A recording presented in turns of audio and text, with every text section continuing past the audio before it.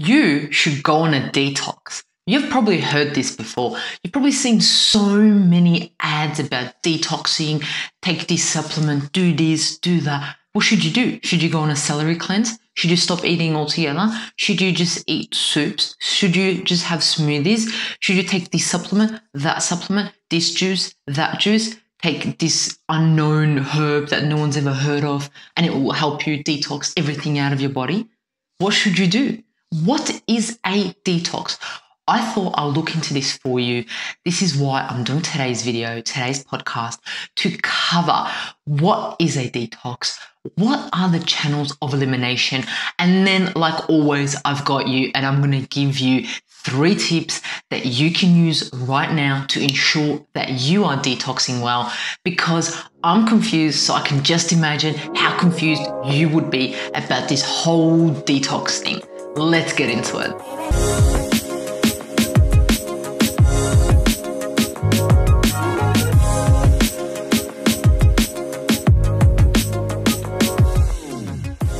It's Mondays with Mihaela. That's right, me. Thank you so much for tuning in. I love and appreciate your support. For any of you whose first time it is coming on YouTube, coming onto this podcast, my name is Mihaela and I'm a qualified naturopath.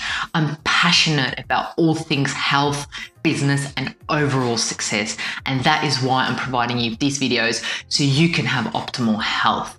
Well, you know what? Today's topic is so interesting and I love it. What is detox?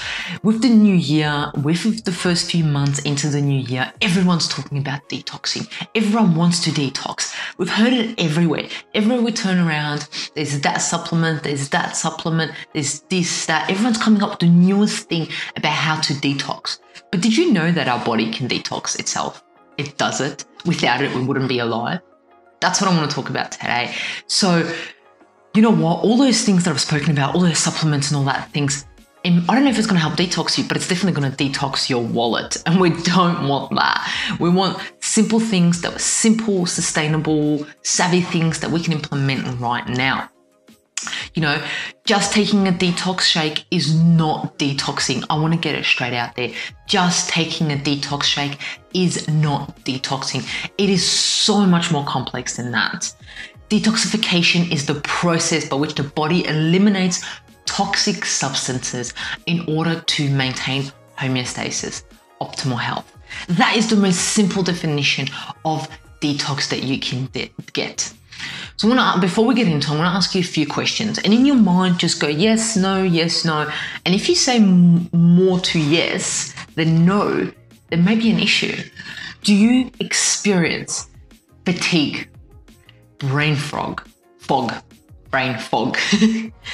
depression, anger, muscular tension, joint pain, headaches, migraines, bloating, burping, flatulence, fluid retention, bad breath, bad odor? Any of those? There are so many more, but any of those, if you said yes to any of those, your body may not be detoxing as well as it should be. These are all signs that your body detoxification process, it's not at its best. It's not functioning at its best, or it is being bombarded with so many toxins that it is clogged up. These are just some of the things. So how does the body detox? How does it eliminate those toxic substances from the body to maintain a balance? To understand that, we need to look at the channels of elimination. You know what? We seem to forget that our body has its own detox system. We seem to underestimate our body and think that it cannot detox by itself, that it needs our help. Yes, okay, maybe it does. And maybe it does because you're living in the city. Maybe it does because you're eating junk food. Maybe it does because you're bombarding your body with medication, with foods, with pesticides and things like that, toxic substances. Maybe it does need your assistance, but overall, simply, our body detoxifies by itself through these channels of elimination, so the process of detoxification involves the liver and gallbladder, which work with other organs to filter through the substances and remove them via the detox phases in the liver. Our kidneys, our lovely kidneys, they filter out waste substances, move it out of the body. Our beautiful digestive system removes what is no longer needed via the colon. Our beautiful skin, all of that, the biggest organ on our body, our skin, we seem to forget about it. The largest organ in the body provides us with a barrier against harmful substances such as viruses, bacteria, heavy metals and toxins. It's a huge defense system. All this, you don't think it's a defense system, but it is. Our skin just does so many beautiful things that we underestimate it for. Our lungs, breathing in and out, assists with expelling small particles from the airways in mucus. Our beautiful lymphatic and circulatory system eliminates excess toxins via the lymph and the blood. Our immune system, it's designed to recognize foreign materials, toxic materials, and eliminate them via our body. So those are the processes of elimination. That's what's involved in detox. It is so complicated. Like I said, it's not as simple as just drinking celery juice or just taking one supplement. There is so much to it. And our body does that every single minute, every single day on a cellular level. If you have had that extra junk food, inhaled that polluted air, drank that alcohol, ate that processed food, smoked, haven't exercised, had a sedentary lifestyle, had an infection in your body needs help as it's faced with a lot of detoxing, and it is normal that all of this is too much for it. So there's only so much your body can deal with, and then it needs assistance. It needs the help to eliminate these toxins, and that's where most of us are at. So the way I think about it, what I spoke about is drinking too much alcohol, eating these polluting airs. Just think about this. Think about a highway, right? Think about it's got 3 lanes. This highway's got 3 lanes. With no cars on it or hardly any obstructions, it just flows. And that's our body with detoxing. It just flows. The kidney does its thing, the lymphatic system does its thing. However, what happens then is 5 trucks come on, and the trucks is all that junk food. It gets a little bit congested. With those 5 trucks, you've got the polluted air, which is an additional 20 cars on there. Gets a bit congested, doesn't it? And then what happens is, let's say a semi-trailer, another huge truck comes on, and that's you not exercising.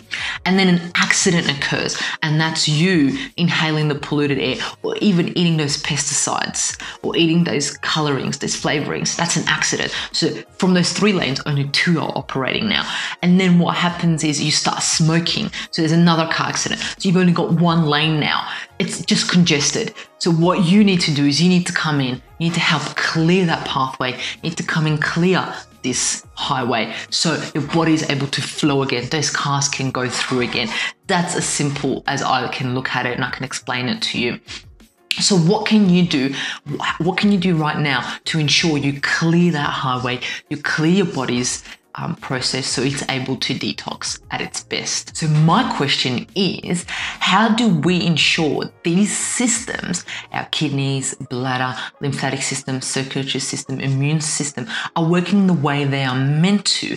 And what do we need to do about it? There are so many things you can do. I will talk about 3 things that you can implement today. It's going to help you clear that highway and to help you make those systems just work in a much better and much more congruent way. So the first one I want to talk about is water. Yes, water. Water is just key to life. We need to have good quality water. Daily fluid intake is essential for our body to function at a homeostasis level. Without enough water flowing through our system to carry out the waste and toxins, we would literally drown in our own poisonous toxins waste. That's what would happen to us. Though water doesn't necessarily neutralize toxins, the kidneys do so. The kidneys do use this water to get rid of certain waste products. If you don't drink enough water, your kidneys don't have enough amount of fluid that they need to do their job properly. In essence, the body would be holding in the toxins instead of removing them, expelling them from our body, which is required for proper health. No, not everyone should drink 8 glasses of water. This is individualized. Some individuals need more, some individuals need less, and some just need extraordinary amount of more. This is all depends on your individual circumstances. What I don't want you to do is drink too little water, and what I don't want you to do is drink too much water. There needs to be a balance with drinking your water. Drinking too much water, people with certain health conditions can put themselves at risk of complications if they drink too much water. People with some heart conditions such as high blood pressure or swelling in their lower legs need to avoid excess water. So if you've got a history of kidney problems, especially if you had a transplant, please consult your doctor before increasing your fluid intake. So that's what needs to be addressed, is not having too little or too much water. Water detox can be more effective than any other fussy or expensive so-called detox beverage, which is what I spoke about. You get those beverages and they're like, detox drink, detox shake. How about just water? Water carries nutrients to our cells, aids digestion by forming stomach secretions, flushes our bodies of waste, and keeps our kidneys healthy. What more do you want? It keeps our moisture-rich organs such as our eyes, mouth, nose, skin functioning well. Remember, skin is defense, so you need it. It lubricates and cushions our joints. It regulates our body temperature and our metabolism, just to name a few many functions.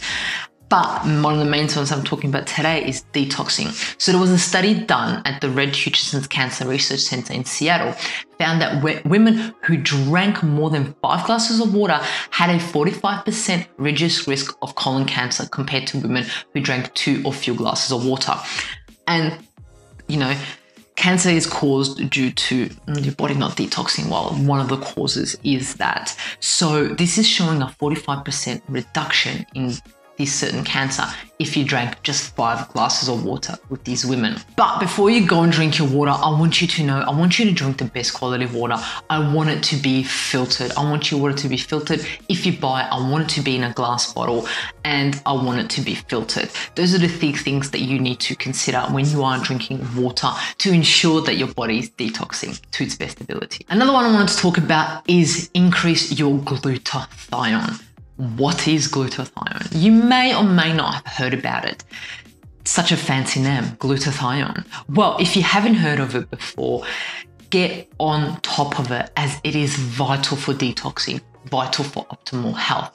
Glutathione is a protein that is involved in the body's process of detoxifying and protects cells against oxidative damage. And we know what oxidative damage does to our body. So glutathione is key. It is a conjugating compound, meaning it attaches itself to other compounds such as fat-soluble toxins, yes, toxins, such as heavy metals and pesticides, which are then transformed into water-soluble compounds so that the kidneys can flush them out of the body. So this is key for you to understand. So the glutathione comes along, here it is, it attaches itself to this heavy metal, making this fat-soluble toxin water-soluble, and then it can flush it out of the kidneys, flush it out into urine. You will not be able to flush it out until you make it into water-soluble, and this is where glutathione assists with that. So high levels of glutathione can be found in fresh fruit, vegetables, walnuts, avocados, asparagus, and so forth. As humans, our body being absolutely amazing, we have a built-in natural detox system that works on a deep cellular level. This is the glutathione system. This is why I told you it is key. We know that upregulating all aspects of this system, the glutathione system, will help rid the body of toxins, especially heavy metals such as mercury. And we know there's a lot of diseases affected with high levels of mercury in your body, and a lot of individuals have this. So by strengthening this glutathione system, we positively enhance all 3 phases of detoxifications in our liver, but in particular phase 2 and 3. Obviously, one of the most direct ways to increase glutathione is via supplementations. There's a number of sprays, liquids that you can get put into under the tongue, and glutathione is taken in, which thankfully can be done with properly designed liposomal delivery system, which is what I spoke about, which is through your mouth. And what that means is it it doesn't have to go through your digestive system, it goes straight in. So yes, so you can increase your glutathione by supplements if you wish to do so. But I would talk to a professional before I would take any supplements to see if it is right for you. If you want any more information about glutathione, feel free to contact me. Let me know. I may even do another video on it if you guys are interested in it. The next one that will assist with your detoxing is increasing your fiber. Yes, increasing your fiber. Fiber is key for essential health. It is key for brain function. It is key for good gut health. It is just amazing. Who would have thought that something as simple as fiber can increase and assist you with your detoxing pathways? Elimination is the final step of detoxing, and this is where fiber comes in, which is the key player. What is fiber? Fiber is simply carbohydrates that us humans are not able to digest. So consuming a high fiber diet could assist you with removing wastes from the body and reducing toxin load in our body, which means it reduces the risk of reabsorbing these toxins. One way is simply by binding bile and then removing it from the body. Fat-soluble toxins are more likely to be eliminated this way since they've been bound up in bile, and bile is produced by our gallbladder. Fiber also aids in elimination of heavy metals through binding to them and then moving them through the system out of our body. Other toxins may also bind directly to the fiber rather than the bile of elimination. So this is what we're saying, is that fiber is key. It does similar things on a simpler level to glutathione, where it binds to the toxins and then they leave. Some toxins we're exposed to every day include benzene, dioxin, formaldehyde, heavy metals such as lead, mercury, arsenic, persistent organic pollutants, pesticides and herbicides, solvents, air pollution, just to name a few. We're exposed to so many, and if we knew, we would just be in shock. We would want to wear a mask the whole time. We wouldn't even want to go outside. We wouldn't even want to breathe. But this is where we just need to ensure that our body is detoxing well so it can eliminate these toxins.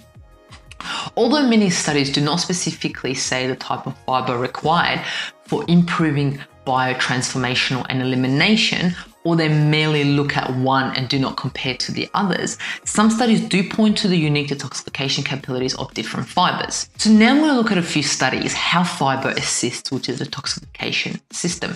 Well, one study found that consuming foods rich in dietary fiber reduced exposure to these toxins in the cord blood. When a woman was pregnant, they can check the cord and see how many toxins there were in there. Well, if you ate foods rich in dietary fiber, there was a reduced risk of toxins, reduced toxin load in that cord.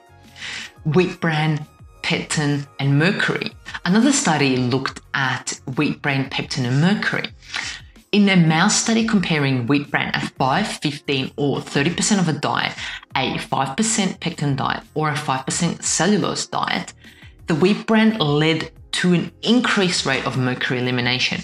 The 15 and 30% bran diets led to a decrease of the total mercury concentration in the blood, brain, and small intestine, which results were only significant in a 30% bran diet. So this is showing the more fiber you have, the less concentration of toxins you have in the blood, brain, and small intestine.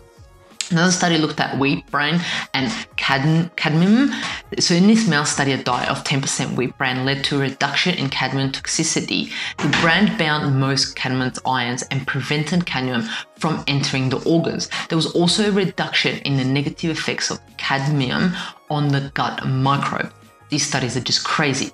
Another one which looked at soluble fiber and bile acid. In one study on rats, soluble fiber increased the biliary excretion of bile acids, while insoluble fiber decreased the elimination of bile acids. In another study, guar gum, which I love, bound to bile acid, while oat bran, wheat bran, and cellulose did not. So this is saying that bile may contain some lipophilic toxins, so aiding the elimination of bile can also aid in the secretion of toxins. So fiber helps bile move, bile helps toxins removed out of our body. So all these studies that I just mentioned are just showing to us how fiber assists with eliminating these toxins out of our body. Either it binds to it directly or indirectly it helps bile flow more, which bile helps make the toxins into fat soluble, and then it's able to get into the bile and move out. Or the other way, which is what glutathione does, it makes it into water soluble and then it moves it out. So as we can see, these studies show to us how fiber directly or indirectly assists with elimination, the key process or the final stage process of detoxing. So what we can understand is that the conclusion is that fiber does aid in elimination of toxins, either directly or indirectly. So when you are increasing your fiber, go slow. Don't go out there and just put a lot of fiber in your diet. Go slow. Don't forget to drink plenty of water and other fluids to help these things moving through.